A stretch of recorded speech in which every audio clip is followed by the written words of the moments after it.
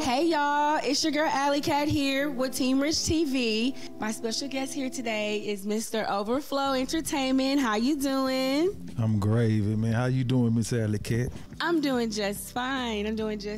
So let everyone know exactly who you are, your brand. Man, I'm most people call me Big Dime that I grew up with. You know, my social media name, my entertainment name is Piston Steel. You know, if y'all follow me, y'all know what that means. You know. So where did that come from? And then where Piston Steel come from? Dime come from dime bag. When I was little, like 9 years old, 10 years old, I used to steal out my daddy dime bags. Oh, you know what I'm saying? okay. And me and my little brother used to smoke his weed. So my partners, they started calling me that dime bag, you know what I'm saying? Piston Steel come from a name, really a person I created in prison to, you know what I'm saying, to identify with the person I became, you know what I'm saying? Because a piston is a part of all the strongest engines in the world. An engine got pistons in it. A big old crane machine, everything, in order for it to run, it has to have pistons in it. And steel is the strongest element in the world. So everything that hard times or every adversary that I came against, I ran it over. So I'm Piston Steel. Okay. You know what I'm saying? So you mentioned prison. So we should tap more into that, you know, because that's obviously you overcome all of that. You know, your past is your past. It doesn't make you. It kind of just creates you. You know what I mean? So, you know, dip into that. Like, you know, you don't have to give me details. Right. Yeah, I did 13 years. You 13? Know what I'm saying? Yeah. In the feds? Nah. No? Nah, in the state. Oh. You know what I'm saying? In the maximum penitentiary. You know what I'm saying? Yeah. You know, I had some run-ins with some cops. You know what I'm saying? I pretty much don't like authority, but I didn't like authority at the time. You know what I'm saying? I was young. I kind of got a better understanding of things and stuff like that. I'm still a little, you know. That's why I build. That's why my brand is so positive, and I try to stay away from anything negative, man. Because you know what I'm saying. I don't really. So like when you see me at the 409 mixer, man, my main thing was trying to get as much video and trying to get as much pictures and of people, not really necessarily networking, man. I just want to see everybody else doing good. Yeah, you know, I like especially everybody was there, you know, it looked black and fun.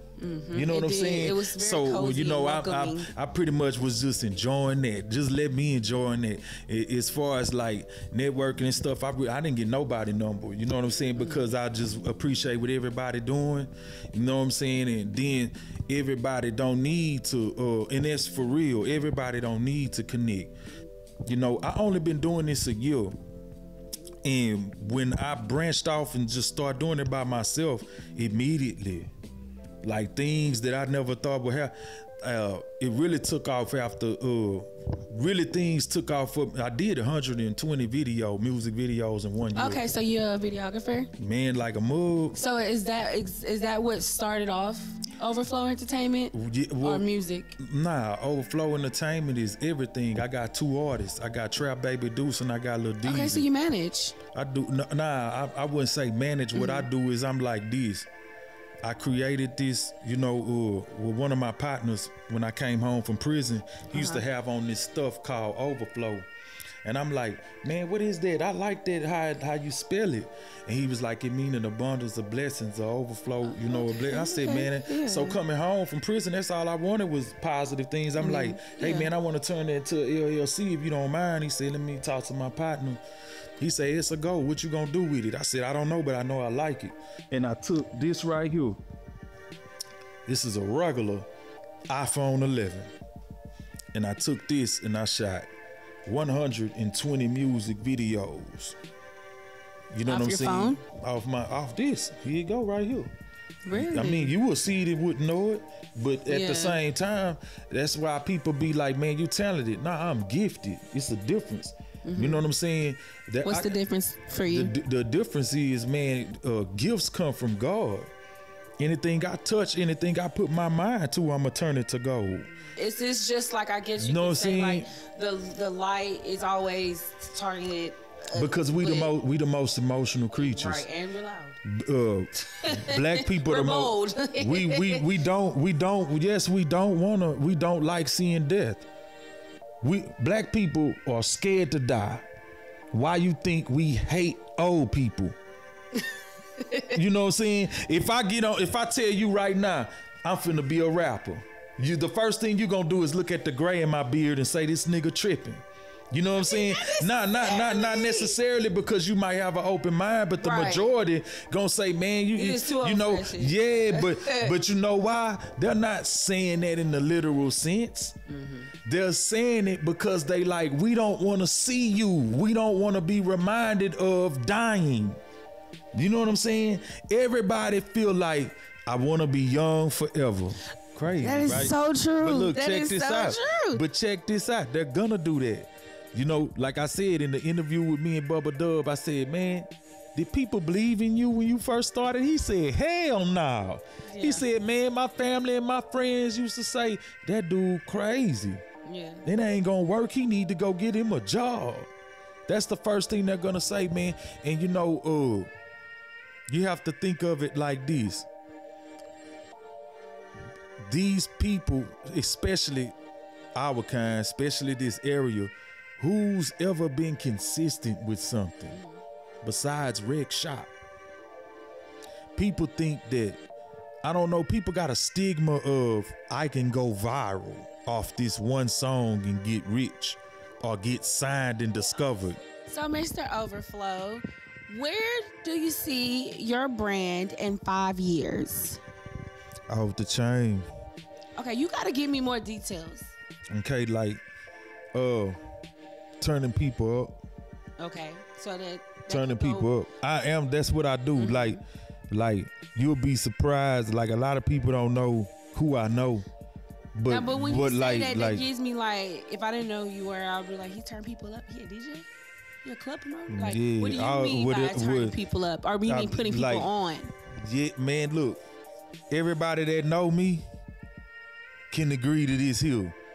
I turn you up, him up, and put y'all in the door with opportunities before I do it for myself. Right.